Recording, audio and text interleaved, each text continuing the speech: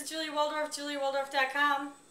Well, I closed on a couple deals in California in the last couple of months.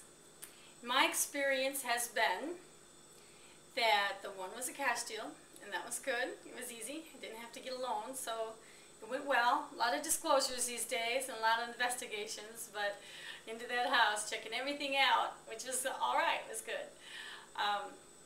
And there was multi-contracts going on out there, by the way, especially in the lower end, multi-contracts.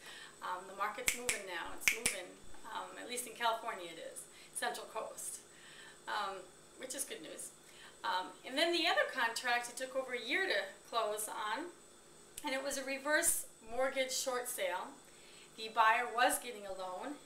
The seller was the mother, and the seller was the deceased father that the mother signed for because she was the trustee, and the buyer was the daughter. And it's okay to not have a arm's length transaction, meaning that you're not related. It's okay not to have that. It's okay that it was a relative that actually bought that short sale because it was a reverse mortgage. So that was interesting. It took quite a while to get through. The original loan was a World Savings reverse mortgage, which World Savings is out of business. And B of A took it on, and actually B of A did a good job. They responded quickly, as it could be, I guess. And how it all panned out, it worked out pretty good.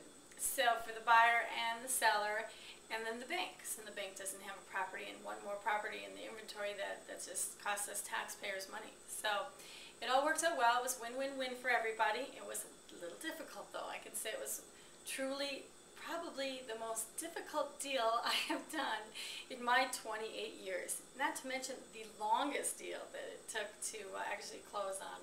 From meeting the buyers to actually closing on the deal, writing the contract and closing on the deal is just, yeah. Even high-end commercial deals that I've done, it's longer than that and more complicated, believe it or not. So the world's turning. All short sales aren't like that. I guess they do have their timelines and they do get the job done quicker. But it really wasn't B of A's fault. It's just the way it all happened. It's how a whole series of events happened. So it all worked out all right. Actually, with the buyer getting the loan, that was difficult. She was putting 20% down. She did have really good credit, but it was just difficult, which amazed me. So is it difficult to get a loan on that particular deal? I think so. On other deals, probably not. Your lender will walk you through. You just have to, verify, disclose, verify, disclose, verify, disclose who you are, and you'll get the loan. And have the money, of course, and have good credit and a steady job. Those three things.